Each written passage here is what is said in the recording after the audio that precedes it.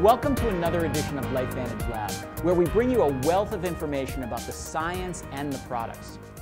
In my upcoming book, Deadly Antioxidants, I detail how your daily vitamins may be causing problems and shortening your life. And today, I wanted to talk to you about antioxidants.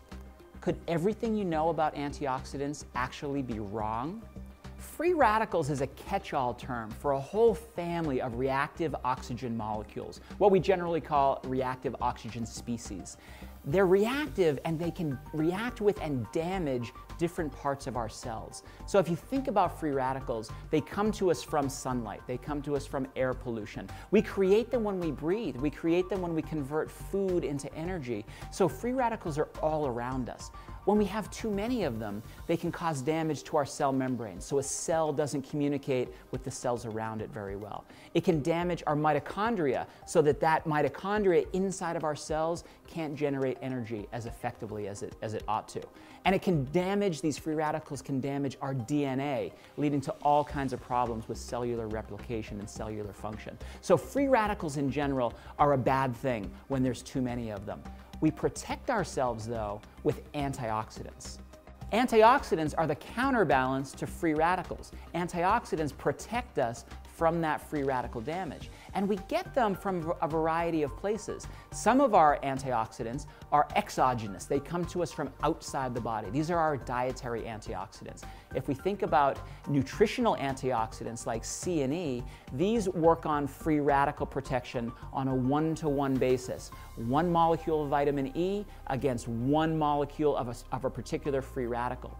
Our endogenous, our enzymatic antioxidants, superoxide dismutase, catalase, all of the ones that our body produces, things like glutathione peroxidase, are 1,000,000 to 1 because of the way that they work enzymatically.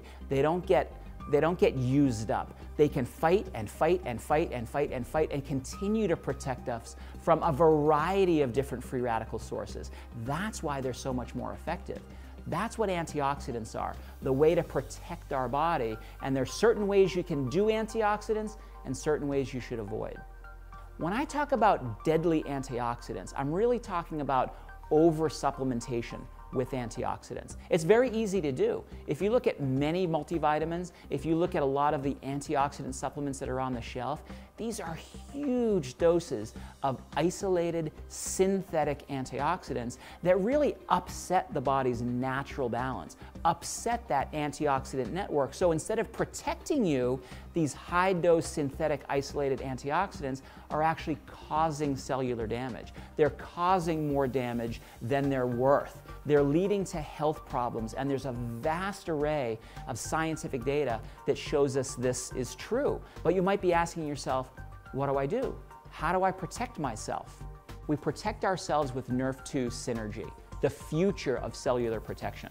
And what I mean by that is that instead of taking antioxidants, we should be making antioxidants. Not taking those vitamin E's and vitamin C's and beta carotenes and seleniums, the list goes on and on. Instead, we should be encouraging our body by activating this Nrf2 pathway, by inducing this Nrf2 protein and getting our body to produce its own antioxidants. Make them, don't take them. Because what that does is it protects us not only from free radicals in the body, but this Nrf2 pathway really is like a cellular thermostat for overall cellular stress. And when that Nrf2 pathway is induced, when we synergize it appropriately, our body activates a whole family of protective survival genes that help us to survive, help to protect our cells, and help to clean up the damage that comes with free radical damage.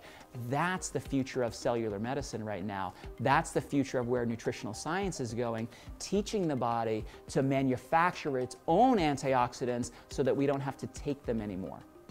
So what else can you do to protect yourself? Eat a rainbow every day. By that, I mean to choose your foods based on their color and based on their brightness.